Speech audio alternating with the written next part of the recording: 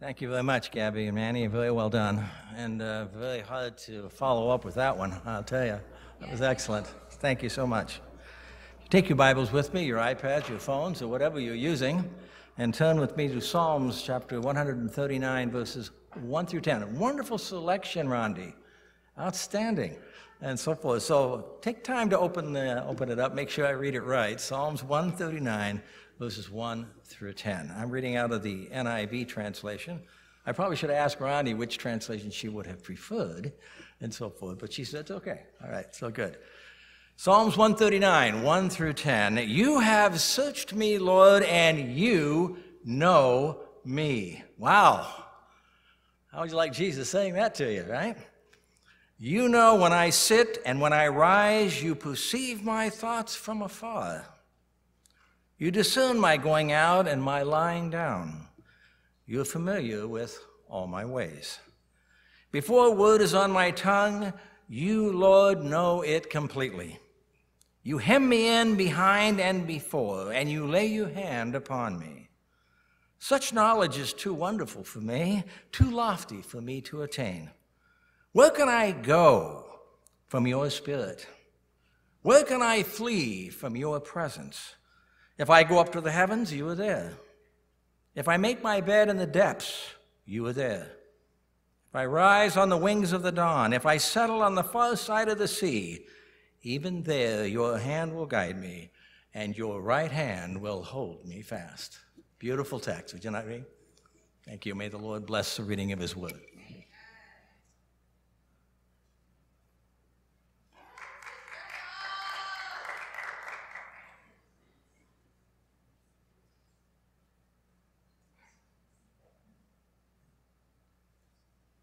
Good morning, everyone. I have to tell you, if you're not part of the Thunderbird Academy, you're missing something pretty great. Since yesterday morning, it's been one blessing after the other. We had chapel here in this room a little over 12 hours ago, well, 24 hours ago, I should say. And the sophomore class brought our chapel to us, and it was an amazing blessing there. And we had a young man who sang to us, and just an astonishing way. He just filled this room. And then last night, we had all the dorm students over to our house, and Amelia gave us a real blessing in her talk. And I want to thank you, Amelia, for that. I don't know about you, but I don't believe in coincidences. Things happen, and sometimes you go, what? And then you go, oh, I get it. Now, this morning, I had no conversation with anyone about my sermon today, except with my husband. He knows the story because he lived it with me. But no one else really knew what I was going to talk about, and yet just about everything we've heard so far this morning falls into place. Dan, the songs that you chose couldn't have been more perfect. In fact, I like when the music supports what the sermon is, and I'd even asked Lisa on the fly Thursday night, what are the songs for Sabbath morning? And she showed me the list, and I just looked at them and I thought, oh, maybe. But I hadn't taken the time to actually read the words to it. The order that you gave it in, Dan, perfect. I'm going to have you guys see what you think as you hear the story that I'm going to share with you, and see if you know and can see how our music set us up for what I want to share with you today. And I do want to say that I love story too, and I love history, but I also love contemporary story.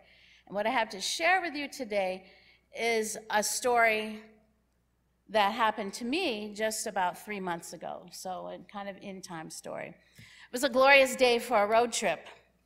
Sunny, not too hot, a carless road ahead of us, and the whole day to accomplish it. Our destination, Salt Lake City, and an event that has been on my bucket list since I was a young child, when the mellifluous sounds of the Mormon Tabernacle Choir would fill our home Friday nights and Sabbath afternoons. Yes, I've always wanted to hear that Mormon Tabernacle Choir live, and this past summer was our opportunity. As many of you know by now, Mr. Reynolds, my husband, and I love taking road trips. We've logged tens of thousands of miles. all across the country over the past 5 years, all through Arizona and California, all the way to northern New England, all the way down to Florida and across to Texas and many states in between. We try to give ourselves plenty of time because we know we're never going to go from here to there without stopping. We know that we are going to take detours and side trips. We know this, so we try to give ourselves plenty of time. And as a result, our trips take sometimes twice as long as they should, and maybe even longer. This day, we gave ourselves plenty of time to reach our destination. It was a historic bed and breakfast about 10 miles outside of downtown Salt Lake City. But as usual, we found ourselves taking little side trips along the way, stopping, for example, at the childhood home of Butch Cassidy, as well as several other scenic and historic markers that said, "Stop, you have to see us." What should have taken us under 10 hours took us over 12 hours. So by the time that we arrived, it was late in the night, and our hostess very graciously was still awake, waiting for us. Even so, she took the time to take us through her home. She didn't have any other guests that night, so she took us around and showed her husband. She and her husband had retrofitted this over a century-year-old home as a bed and breakfast. So she took us all around and showed us, and we were duly impressed. She did say that we were the only guests there, so we could choose our time for breakfast, so we didn't choose a very early time, of course. When we went down in the morning, everything was ready for us, and it was a delicious meal. She had fixed something vegetarian for us, and she apologized, said, "I don't know too much about making vegetarian food, but I did my best," and it was very good. And because no one else was there, she sat with us, and she said, "Would you like to hear the story of the house?" And we, of course, love stories, so we said, "Please, tell us the story." So she did, and it's a story. It's an immigration story. Her husband's ancestors had come over and eventually found their way to this town, Sandy, anyway, just outside of Salt Lake City, and had built this home. And so it was an interesting story, and we really enjoyed it, and we thanked her profusely when we finished with our breakfast and when she finished with our story, and we went on our way the rest of the day. We toured around Salt Lake City and filled ourselves with more stories about this iconic city. We even got in on a mini concert with legendary Mormon Tabernacle Choir organist Richard Elliott, and had the opportunity to talk with him afterwards and make some connections there, which was pretty thrilling. And then that night, we joined 22,000 other people in the conference center for the Pioneer Day concert with the Mormon Tabernacle Choir. They had a special guest, was a Norwegian singer, and which was especially exciting to me because my father's Norwegian, and this was one of his favorite singers, and I was sad he wasn't able to hear it with me, but all the same, it was a powerful story, and that in itself, I don't have time to tell you, but if you want to hear it, I can share it with you some other time, but that in itself had a beautiful testimony as well. But that's really not what I want to share with you today. That's all the prelude to the real story. When we got home from that concert, Fran, our hostess, told us that she did have guests for the night and there would be somebody else there in the morning. So we were prepared when we went down that morning for somebody to be there, and it was a young couple, and we ate breakfast with them and we enjoyed getting to know them. And then towards the end, as we were just finishing up, Fran came in and she said to them, "Would you like to hear the story of the house?" And they said, "Oh, yes." And then she apologized to Mr. Reynolds and me, and we said, "Don't worry, it's a good story. We don't mind hearing it again." So she shared with them, and we were all again exclaiming, "How interesting. It's a very cool story." And then, as she was saying there at the end about how 100 years after the house was built, she said, "My husband and Ed and I bought it. I've lived here for 30 years now, 20 as the B&B hostess." And as I was hearing her say that for the second time, it occurred to me, there's a story here. So I asked her, I said, "What's your story? What's your story? how did you and your husband meet and come together to create this bed and breakfast? And she looked at me, and then she looked at the others, and she said, do you want to hear it? And we're like, oh yeah, yes, we do. So she settled in and told her story. It's a story I'm pretty sure she would never have guessed I'd be sharing with you all 3 months later, but I think it's a story worth sharing, so here it is. Fran got married at a young age and had children early on. Years passed. She thought her life was going well, typical family issues with kids and all, but nothing major. And then one day her husband came home and said, sorry, Fran, I don't love you anymore. I'm leaving. And she was like, what? She was shocked. She basically had no clue what had gone wrong. She, of course, begged him to stay. She said, tell me, what can I do? I'll do anything. Stay for the children's sake. But he would not be deterred. And he left. She was devastated, demoralized even. At first, she turned to God, begging him to bring her husband back. When the days and weeks passed and her husband didn't come back, she got angry. She was angry at everyone and everything, but especially God. She stopped going to church. She stopped going out with her friends, stopped taking care of herself. Everything that made up her life was painful, and she didn't want to have anything to do with it. Nothing that would remind her of her husband or her life with him. In truth, she didn't even want to live. She plodded on, but was virtually on the edge of giving up at any given moment. Then one night, she woke up crying. She spent the next hour sobbing and yelling at God. Do you even know me? She cried. Give me a sign. Give me a sign that you know me, even just a little. She threw herself down on her knees and kept repeating, give me a sign. Give me a sign. As she heard herself say that, she thought, this is ridiculous. I'm not important enough to God to give me a sign. He doesn't care about me. Never mind, he's not going to take the time to let me know that he does. He's not going to answer me. He definitely does not know me. And yet she stayed there on her knees and waited. And waited. And just when she was about to give up, she thought she heard something. Her name.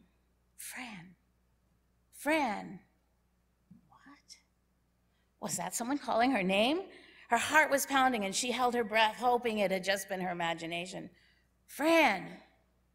There it was again. But who was it? Who could it be? Her son, Jack, by now the only child still living at home, he was upstairs sound asleep. There was no one else in the house. At least she didn't think so. Fran, go to church tomorrow. Wow, that was crazy. She hadn't been to church for quite a while now, and she wasn't about to go back just because a voice she heard in the middle of the night had told her to go.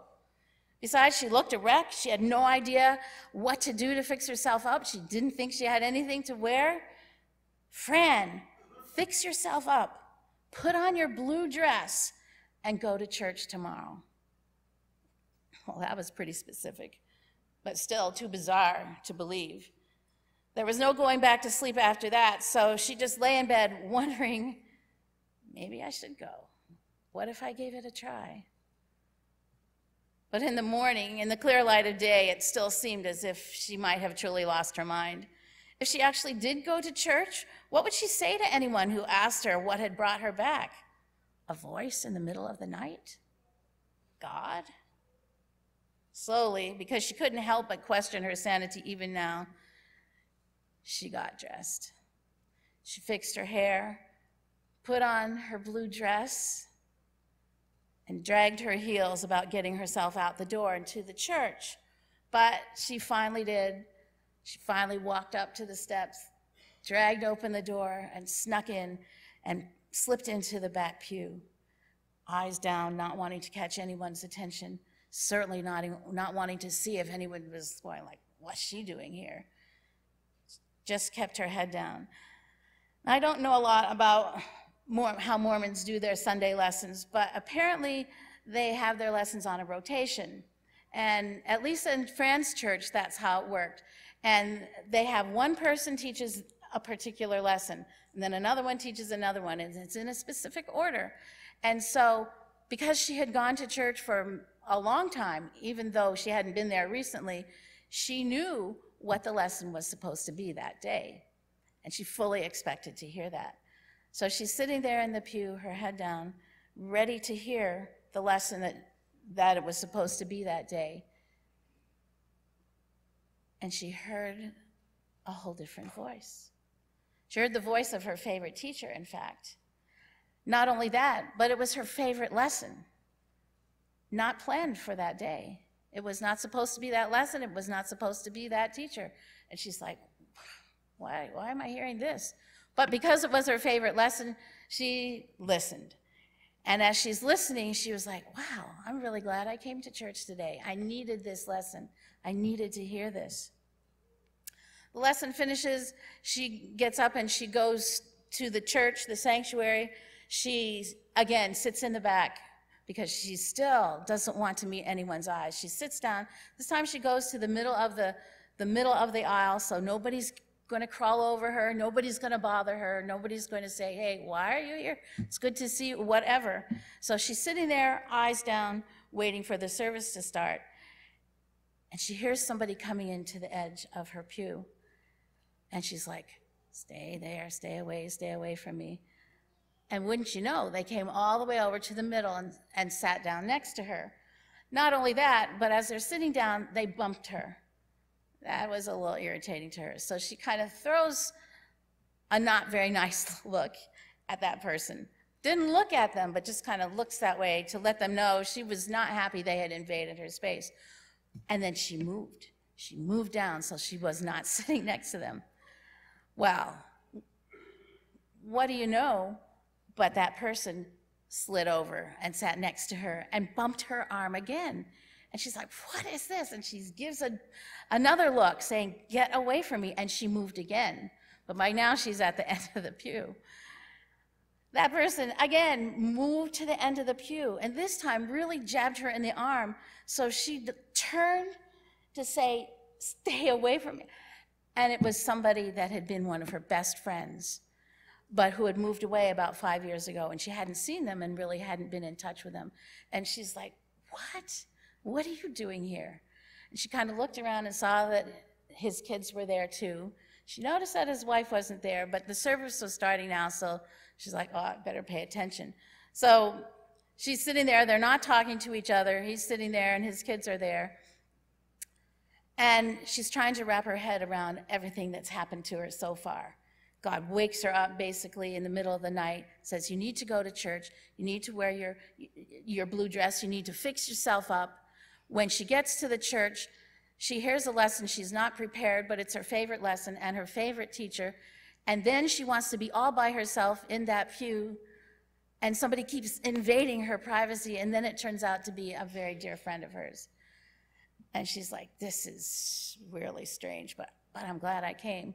As she's pondering over all of that, she hears a voice start to sing, and it's the special music.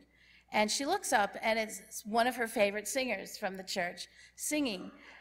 And they're singing a song that normally you wouldn't hear in a church service. Not exactly inappropriate secular necessarily, but just wasn't what you would normally hear in a church service. And yet, it was exactly what she needed to hear.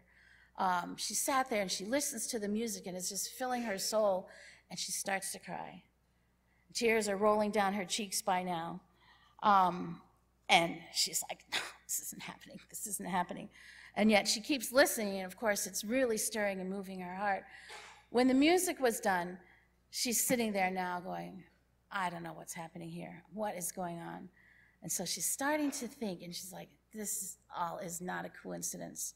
This was not just a random voice I heard in the middle of the night. Clearly, God wants something from me and for me. So she's sitting there thinking about all of this unexpected blessings from that experience. Well, when the church service ended, she did what any good church member would do, and she turns to her friend and says, do you have any plans for lunch today? Madly thinking, do I have anything in the house? I haven't cooked for forever. And what would I do? What would I do? Do I have enough for his family? There were like 3 kids. So she's thinking maybe he should just say no. But he was like, no, we have no plans. We'd be happy to come. So she's like, okay, let me go home and fix something. So she leaves. She goes home, collects her son, goes home, and she starts scrambling for food. And she cooks up everything that she could think of that she thought would be good.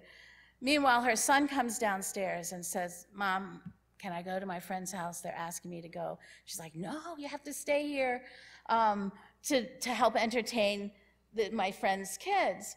And he's like, no, this friend never asked me over. It's my first chance in a long time. Please, please, please. And so finally she said, all right, go. You know how that goes sometimes, don't you? So he goes off, and now it's just her. Well, now she's saying, how am I going to explain the fact that it's just me here, that my husband's not here, my son's not here? Why in the world did I invite somebody over, just me? Finally, the doorbell rings. She goes to the door expecting to see Ed and his wife and kids, and it's just Ed. And she's like, where are your kids? Where's your wife? And he just looked at her and said, well, my kids wanted to go with their friends. And she's like, I get that. That happened to me too. And then she said, and your wife? And he said, well, my wife's been gone for a while. And then she said, me too. And then they look at each other, and then they said, now what? It felt a little awkward all of a sudden. So she said, well, I have a mountain of food in there. Somebody needs to eat it. Come on in. So he came in, and they sat down in front of a mountain of food and tried to make their way through it. But as you might guess by now, way leads on to way, and there was more talk than eating. And they talked until way into the night. Turns out, well, she knew this about him, but for you guys, turns out he was a psychologist, a professor of psychology, and he had been invited by the University of Utah there in Salt Lake City to come from the University of Colorado, where he taught, to come and teach for a semester. So he was there for the semester, which is why, and that answered one question as to why was he even there. So he was there for this whole semester. And they talked about their losses, and she shared her story about how she had been so angry with God, and she didn't know what to do with herself. And then this voice had said, go to church, and how she had grudgingly finally got herself there, and how all these blessings had come to her because she had listened to that voice. And finally, it was he had to leave because she had a son and he had kids, and they needed to take care of their kids. So when he left, he just said, Fran, anytime, here's my phone number. He says, anytime you need to talk, just give me a call. And so he left. And of course, there's no sleeping that night. She lay there in bed, reviewing everything that had happened over the past 24 hours. She thought especially of the words that she had literally yelled at God the night before.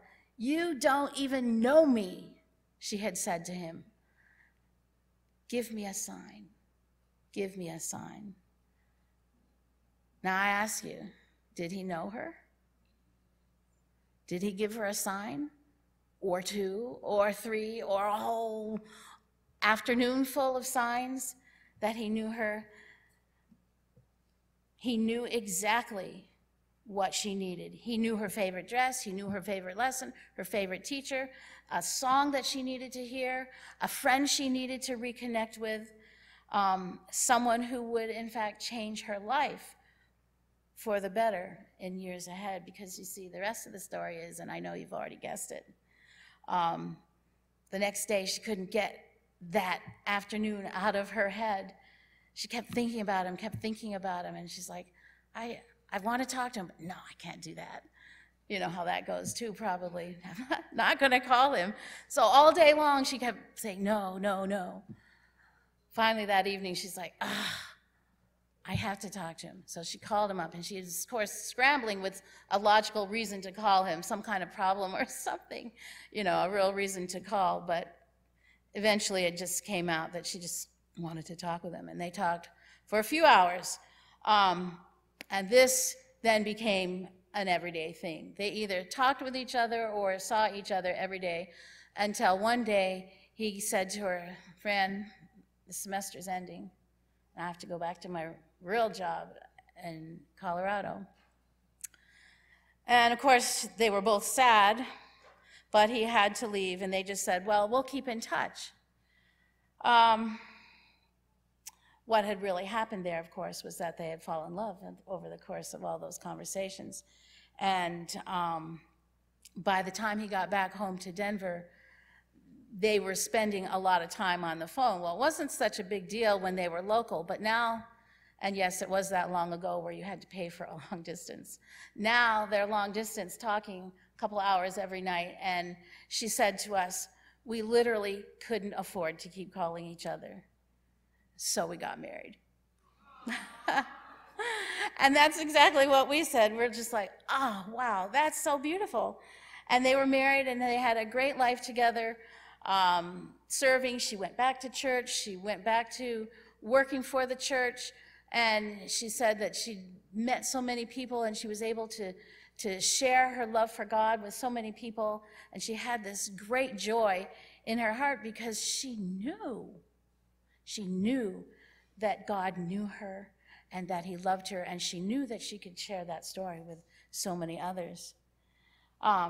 She's been alone now for about a decade. Her husband, Ed, died with complications from a stroke. And she spends her time now primarily operating the bed and breakfast they have and meeting people, and that helps her feel less lonely, she said. She's always glad when there are people in the house, and she always has a story to tell them. She doesn't always share that story with everyone. She says, I don't want to force it on anyone. She'll tell the house story, but then if she sees that somebody's open to hearing the real story, she shares it with them. And I'm so glad that she did share that story that morning when she said, "Do you really want to hear it?" We didn't know what it was going to be, but I'm so thankful. The fact that God knew her so intimately, who she was, what she'd gone through, exactly what she needed and when, was a powerful testimony to me and to Tom. And we've talked about it many times since then. 3 months have gone by, and I'm still under the power of that story. I still keep thinking, God knows me. He loves me. He knows what I need when I need it. And it's down to the minutest things, the things that in the grand scheme of things don't matter. I mean, he doesn't care what my favorite dress is or whatever. He doesn't care about that, and yet he does. He knows it enough to, and use it to understand me.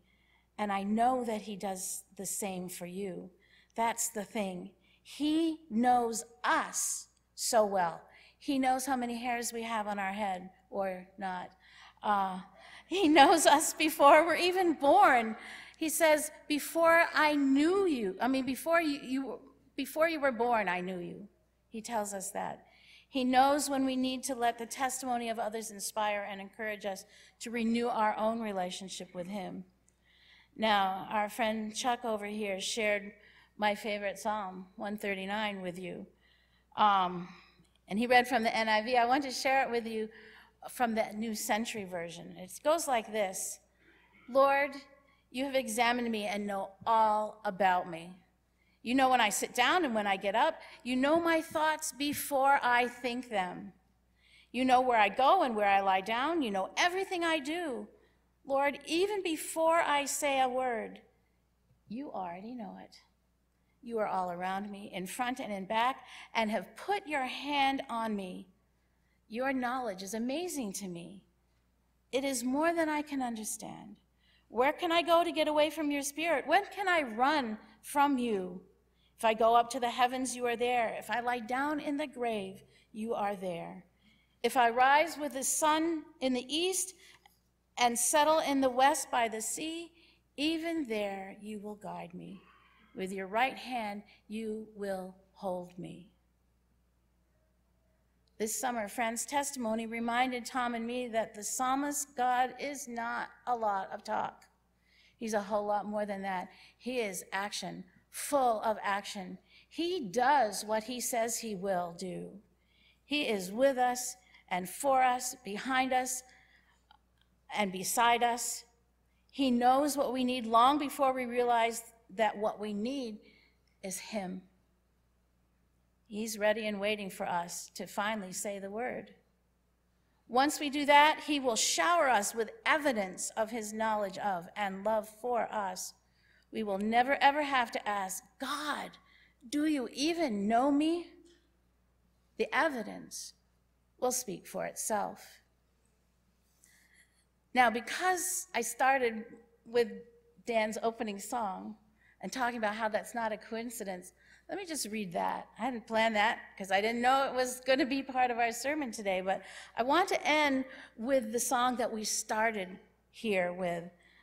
It's hymn 181, Does Jesus Care? Isn't that interesting? Because that was the question. And this is how it goes. Does Jesus care when my heart is pained too deeply for mirth and song? As the burdens press and the cares distress and the way grows weary and long? Oh, yes, he cares. I know he cares. His heart is touched with my grief. When the days are weary, the long nights dreary, I know my Savior cares. Does Jesus care when my way is dark with a nameless dread and fear? As the daylight fades into deep night shades, does he care enough to be near? Oh, yes, he cares. I know he cares. His heart is touched with my grief. When the days are weary, the long nights dreary, I know my Savior cares.